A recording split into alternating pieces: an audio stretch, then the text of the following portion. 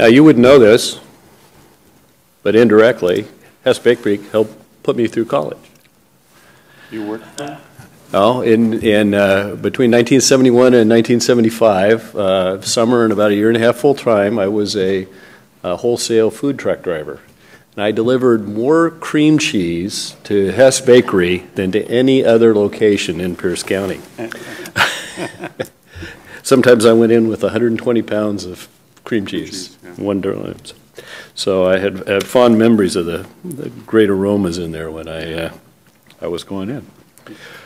Well, often the highest quality comes from perfecting the simple things, such as the case with Hess Bakery and Deli, a Lakewood institution that has built a reputation of offering the freshest and most authentic German baked goods, sandwiches, groceries anywhere in South Sound.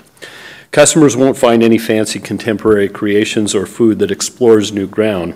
They will find traditional German staples, everything from soft pretzels to rye sourdough bread to Landjager, dried sausage.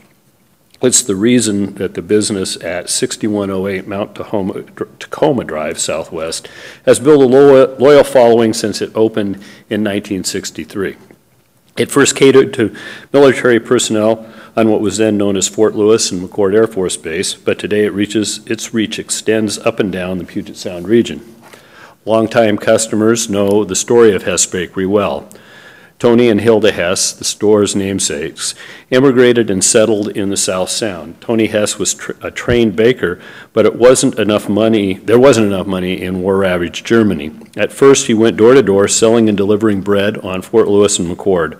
Following World War II, many members of the military married German women who yearned for bread, meat, and other foods popular in their native country, and I can attest that a number of them were working at the bakery at that time, because I got to practice my high school German when I went in.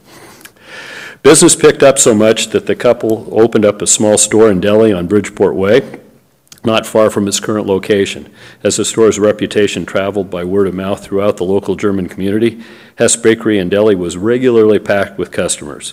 In 1980, Tony Hess built the brick building that currently houses the shop.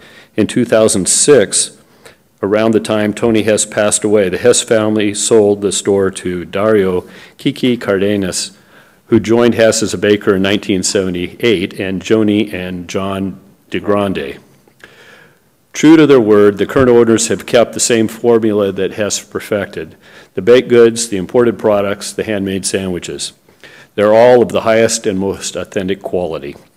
The bakery doesn't do wholesale because, frankly, it doesn't need to. The shop's most popular items, pretzels, which come in traditional roll and stick form, and rye bread made with non-processed flour. The deli features fresh meats and cheeses and is a popular lunch and dinner time location. Nearly all the products on the store shelves and in its refrigerators are imported directly from Germany, or they're products one might find in a German store. Even the chocolates and gummy bears taste like the products one would find in the old country. Despite its long-standing popularity, Hess built its success without any major advertising. That speaks to the importance of a loyal following among local German population. Of course, they welcome newcomers too, whether they've traveled to Bavaria or not. For its more than 50 years of success and commitment to the community, the City of Lakewood recognizes Hess Bakery and Deli as its November 2016 Business Showcase. I'd like to present you with this framed recognition and Lakewood City pin. Hopefully you'll proudly hang it on your wall. Oh, yeah, and we'll come in and find some good things to eat. Really nice. Would you like to say something? Well, I guess I could come over here. Well, I thank the City of Lakewood for recognizing us as a shop. We're trying to do our best to keep it going, actually improving what we can for the American public. We're actually doing much better business. We are doing the internet, you know, the advertising, so our business is just going through the roof. We're doing really well with the community. With the German, we're losing our German clientele. You know, slowly, they're getting all older. The #1 German export of Germany was the German women, over the Mercedes and over the BMWs. So there was not enough military people going over there and bringing back the the new wave.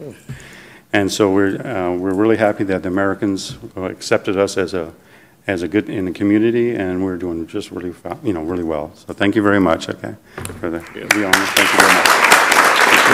Step out here and pretend I'm handing it to you again.